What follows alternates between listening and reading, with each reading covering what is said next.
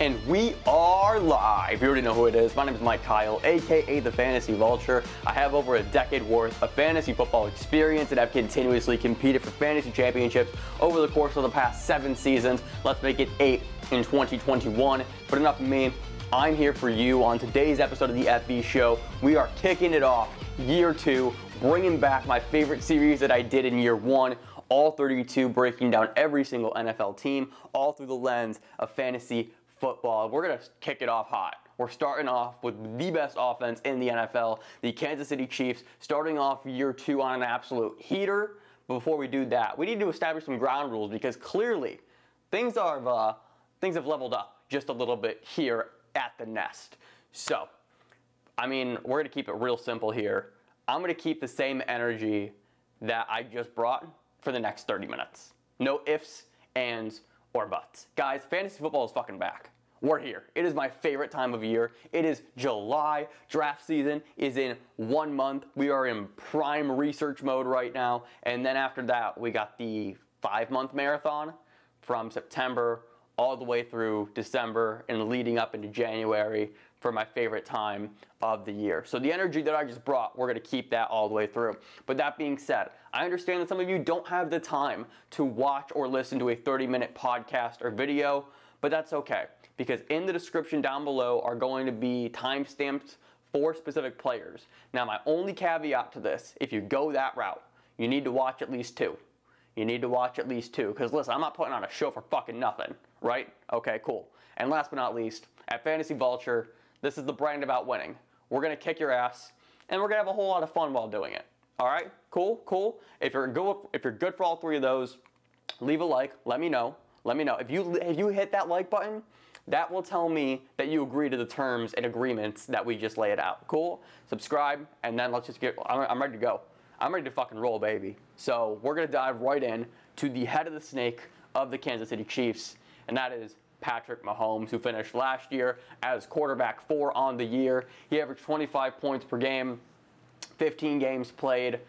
If you were to pace that out, as you see right there, the adjusted score, one of the things that we do here that is specific to me is adjusted score. It's my favorite thing to look at every year. And basically what this does is this eliminates injuries, it eliminates suspensions, it eliminates missed games by any and all players, so we can get an actual representation of where a player would have finished if they played all 16. And if they did play all 16, where would they finish if their peers and other players at their positions finished or played a full 16, excuse me.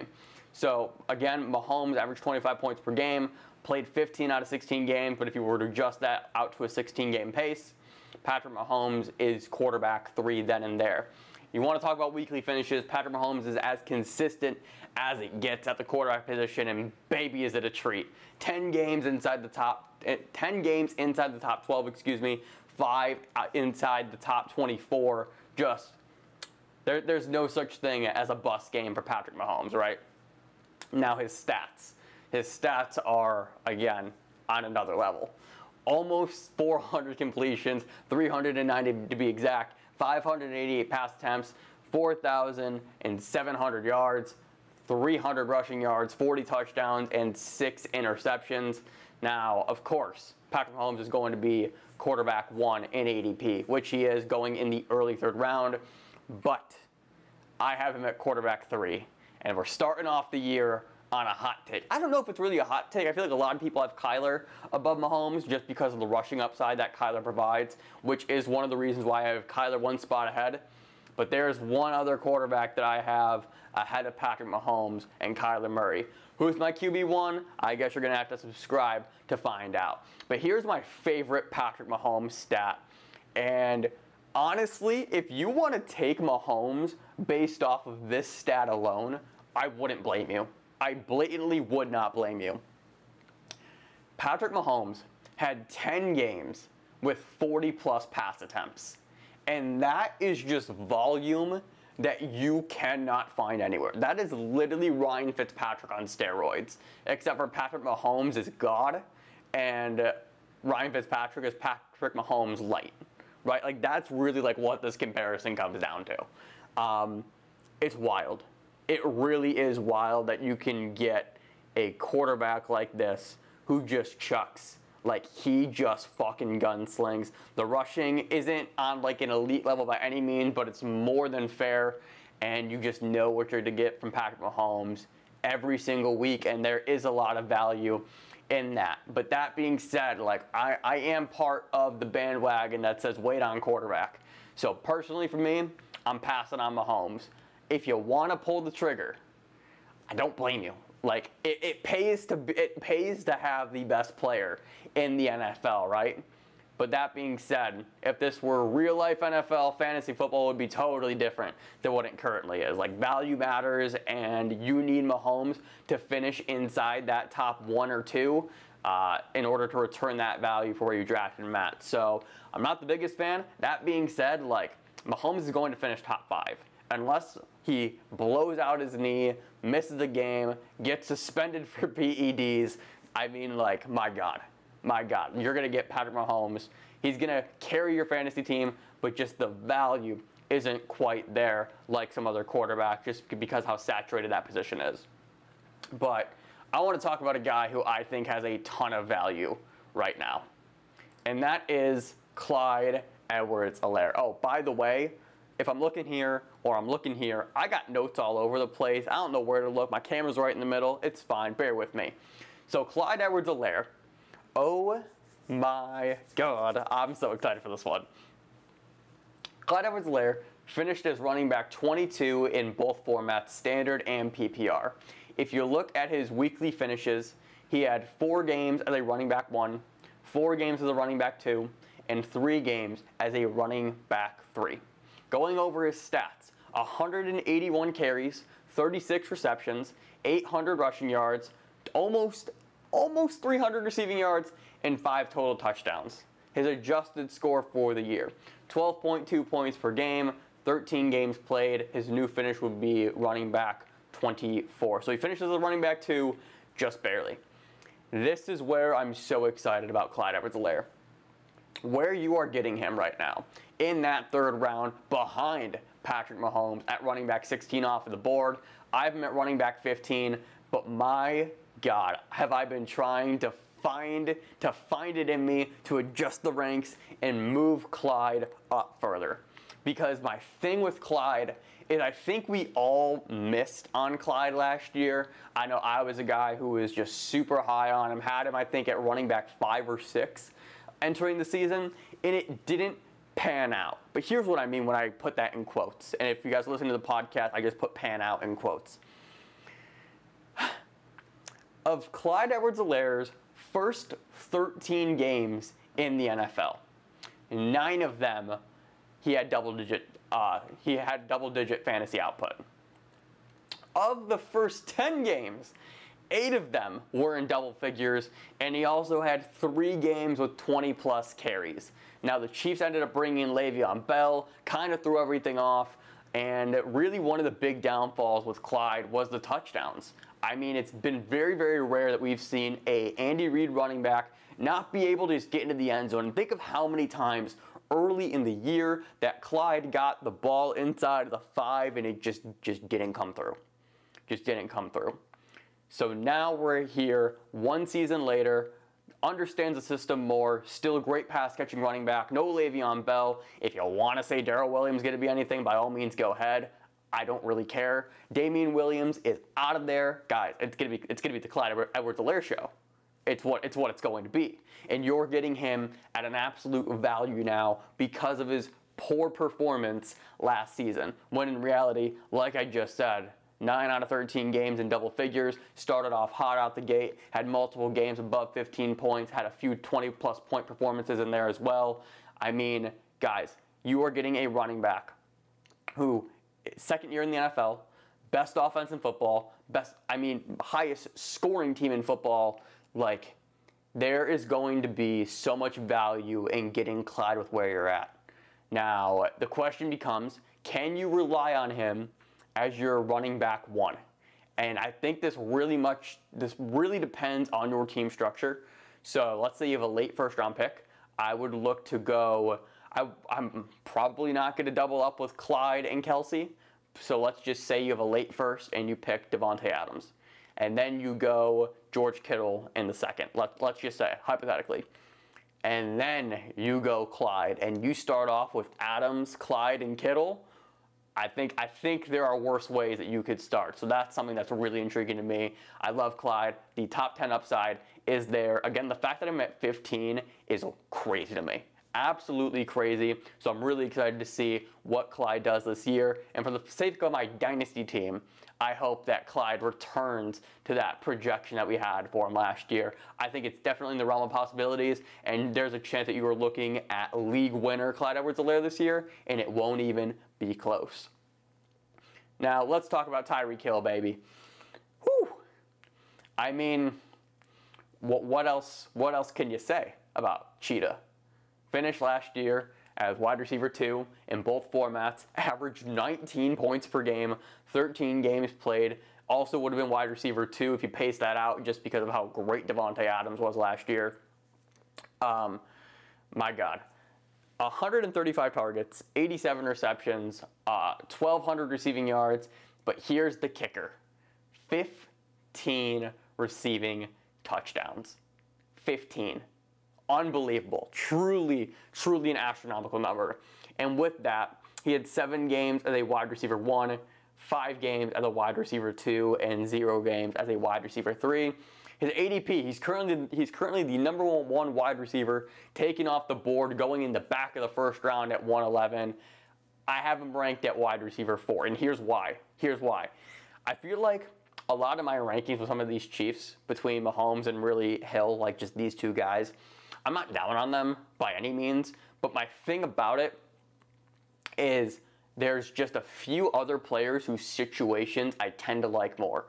One of the things about Tyreek is that he has the tendency to disappear, and as of late, he's kind of had the tendency to be injured. I don't really factor that in, like I said, but the consistency is one of the things that I do factor in a bit, and we've seen disappearing acts from Tyreek, where if he doesn't get that 60-yard touchdown or he doesn't get that one big play and this Chiefs offense just rolls on without him, let's say Kittle gets in the end zone twice, and for sake of this argument, let's say Clyde does as well, there's no real big threat or big reason to throw to Tyreek just down the field or take some deep shots or whatever the case is, utilize him and maximize Tyreek in the ways that he is best known for. So we've seen disappearing acts from Tyreek Hill, and that's just kind of like the one big concern. Like, you look at some of these other guys like Davante Adams, like Stephon Diggs, DeAndre Hopkins, and it's just like these offenses fucking run through those 3 players. And with Tyreek Hill, it's not to say that the offense doesn't, because as we know, it's a two-headed dragon between Tyreek and Travis Kelce. But with those 3 guys, it's like clear-cut number 1, nobody else around them, and they're going to get force-fed the ball like crazy. So those are the only reasons why I have those 3 guys ahead of Tyreek. And again, it's no shade to Reek. If you take Tyreek as the first wide receiver off the board, by all means, more power to you. I'm all here for it. But I'll say it, there's a lot of good wide receivers in the NFL. I know, very, very bold of me to say, but I'm going to be the one that goes on a limb and says it. And now let's go to another wide receiver here. Mecole Hardman. Sammy Watkins is out of there. And this leaves room for Mecole Hardman to make that year 3 jump. But we've been waiting for Mecole Hardman to do something for the past 2 years, and it just hasn't worked out. Last year, had 1 game inside the top 12, 1 game inside the top 24, 1 game inside the top 36, finished as wide receiver 58 in PPR, 57 in standard. He averaged 6.7 points per game on all 16 games played, and this is where that adjusted score comes into effect. You pace that out for 16 games and map out everybody else. Mecole Hardman is wide receiver 77. And like that's just the thing. It's just he hasn't done it, and he is a guy who is that Tyreek Hill clone, kind of, right? Just very, very comparable in that way. 62 targets, 41 receptions, 560 yards, and 4 touchdowns. I just can't do it. I just can't do it right now. His ADP right now is wide receiver 56, going in the back of the 12th. I have him ranked at wide receiver 71, and like that is obviously like super fucking low. But again, there's a lot of good wide receivers in the NFL, and when have we seen a Kansas City Chiefs second wide receiver be productive? When? The answer is we haven't. Like, we saw a flash in the pan with Sammy Watkins for all of like 2 weeks, and that was it. Before that, can you name the Kansas City Chiefs number 2 wide receiver? Because I sure as hell can't off the top of my head. It's going to be Kelce, Hill, Clyde, and then everybody else.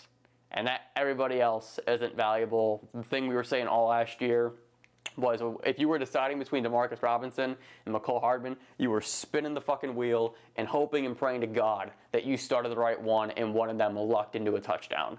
So I'm out on Mecole. If you want to take the shot, by all means, there are worse players to take a shot on, because of the fact that you're getting this player within the best offense in football. Anything could happen here. But just for myself right now, I can't do it. I can't do it. I'm too scared. I've been burned by Mecole too many times, and I'll let somebody else take the shot, and he's a guy that I'm willing to be wrong on this year. All right. And finally, let's wrap this bad boy up. Travis Kelce. And what you're looking at right now is blatantly insane. Blatantly insane. Me and my league mate, really good friend Brandon Kinsey, he was helping me put all these together, and we were just going through Travis Kelce's stats. He actually owns Kelce in Dynasty, and we were just laughing. We were literally just laughing. Tight end 1 in both formats, averaged 17 points per game, 15 games played, still finishes wide receiver number 1 with the adjusted score. 145 targets, 105 receptions, 1,400 receiving yards, 11 touchdowns, 14 games as a tight end 1, 0 games as a tight end 2, and a random game as a tight end 3, so only one time where he really hurt you. I mean, come on now. Of course he's going to be the number 1 tight end off of the board, going ahead of Tyreek Hill, actually. Going at 110, Tyreek going at 111. And naturally, I have him ranked as my tight end 1 as well, But I want to bring something up here. He had 10 games as a top 5 tight end. But there's something else that I really want to say. Let me pull it up right here. So I do these things, basically what I call positional value charts. And what this aims to do is figure out when you should target which players. For example, we all know early in the first round you're going to go all running backs, because running backs win you fantasy championships. Let's say that again. Running backs win you fantasy championships. And so there's a reason why Christian McCaffrey, Dalvin, Derrick Henry, Kamara, Zeke, why all these guys go early in drafts, right? However, knowing when to pick those wide receivers, knowing when to pick those early tight ends, and really just understanding the layout of points and point distribution matter. It really fucking matters. So, for example, what I'm looking at right now is I am looking at positional values, position by position. I have the total points for every single player, and I have it sorted by just that. So here's what all this leads up to right now. I've never been somebody on the early tight end bandwagon. I've never been able to do it. Because for me, I would rather soak up that value of the running backs, of wide receivers, and then tight end at the end. Like, that's literally how I draft. I go running back super early, repeatedly. Like my first four picks, are always running backs. That 4th pick is going to be a wide receiver. I'll probably stack them on wide receivers then at that point, and then save tight end to the back of the draft. But what I'm about to tell you is going to change anybody's tune that's been in that same boat that I have, because I have seen the light on early tight end. Travis Kelce, last year, if you were to put Travis Kelce as a wide receiver, Travis Kelce would have finished at wide receiver 3. And that is fucking insanity. That's insanity. Like, we all talk about the positional cheat code that are some of these tight ends, right? The George Kittles, Travis Kelce, Mark Andrews, Darren Wallers, probably Kyle Pitts, someone who I adore and we'll talk about at a later date. But we know the value that some of these tight ends provide. And then you look at that and you say, holy shit, this guy is an absolute cheat code. So I've seen the light. It took me a while, but I've seen the light. And if you want to go Travis Kelce in the first round, in the back of the first, I don't hate it. I don't hate it. So just for example, Travis Kelce finished number 8. This is just between running backs, wide receivers, and tight ends. I don't factor in quarterbacks because their scoring is so skewed. But between those 3 positions, Travis Kelce was the number 8 overall player in fantasy last year. Again, he would have finished as wide receiver 3. And I believe he would have been running back 6. So if you take Kelce in the back of the first, I don't blame you. I don't blame you. And just for context on this, just a little bit more here. Darren Waller, who was the number 2 tight end on the year, would have been, let's see, that is wide receiver 3, 4, 5, 6, 7, 8, 9, 10. Darren Waller would have been wide receiver 11. You are looking at a monstrous jump. Last year, Travis Kelce, 278 fantasy points. Darren Waller, 225. Literally a 50-point difference between those 2 guys who finished 1 and 2 at their position respectively. And we all thought that Darren Waller was fucking amazing last year. Travis Kelce was in another fucking stratosphere in the same season. So I'm all in. I'm all in. I've seen the light. I've seen the light. I was such a big holdout, but we're here.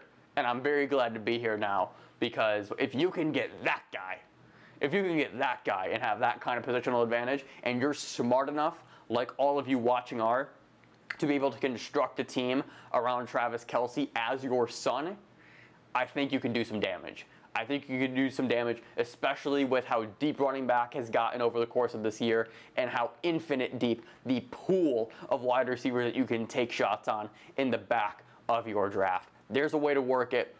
I'm cool with it. Give me the green light, the stamp of approval on Travis Kelce in the first round. We're here, baby. I'm on board. And that's going to do it. We're here. We're done with team number 1, 1 down, 31 to go of all 32. The series where I break down every single fantasy team. Every single NFL team through the lens of fantasy football. I mean, I was due to stumble at some point, but it's fine. If you enjoyed this video, hit that like button down below. Really supports the channel. Subscribe if you don't want to miss out on any of this shit, because this shit's going to be fucking sweet this year. And I'll see you in the next video. Follow me on all social media platforms at FF Vulture, and thank you so much for watching. Let's get up out of here. Later!